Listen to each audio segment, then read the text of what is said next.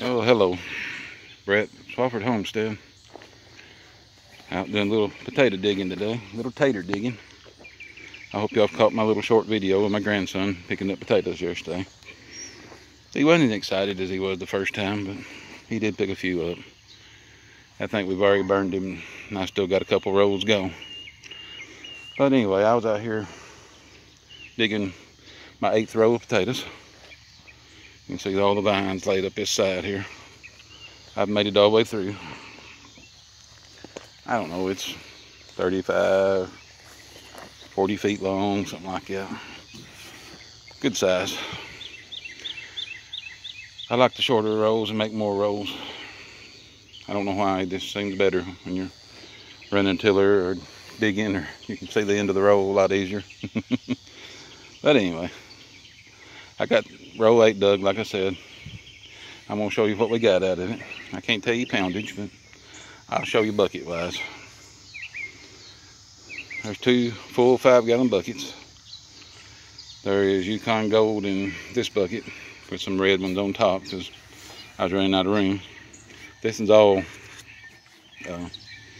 red potatoes. I have to think for a second. Red Pontiac. And this is the other part. Not hardly a half, but we're averaging about 2 5-gallon buckets a row, and this is row 8, so I've had a few potatoes.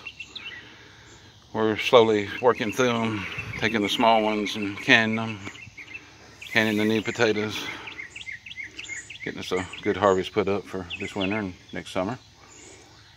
I generally try to grow enough to last for a year. We hadn't hardly made it yet. We had to plant what we had this March, so from March to now we bought a bag or 2 bags of potatoes from the store. But we still got canned potatoes. It ain't like we was out, but we wanted, you gotta occasionally get you a fresh potato. This is row 9. I did give it a sample. There was a couple extra plants sticking out to the side. Got a little further and went in the row good, and I thought, I better check and see what's in it. Because I knew the last video I couldn't tell you which potatoes was which because there was a switchover in there. Well, row 8 was a switchover. About a little past half, maybe 2/3 of the way, it switched from Yukon gold to red Pontiacs. I was digging along, and all of a sudden I rolled a big red potato out, and I think it was this one, or one like this one anyway. I was like, wait a minute, there's something wrong here.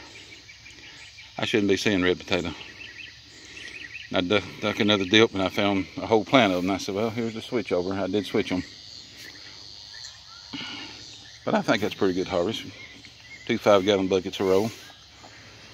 Could do better. I could get a different brand, but your red potatoes really do good here in Tennessee.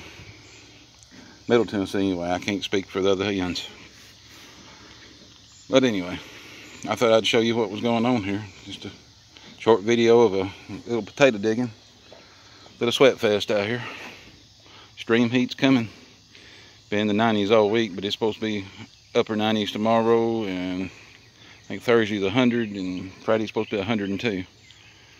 Yeah, we're getting the heat here in Middle Tennessee too. A little cooler at night than what you have deep down south, but we're still getting the heat. It's gonna be hard on the gardens. It's gonna be hard to work outside. Everybody be careful. Watch how hot you get. Don't overdo it. Hope you've enjoyed the video. Give me a like, leave me a comment. If you're not subscribed, subscribe to us. Y'all have a good week.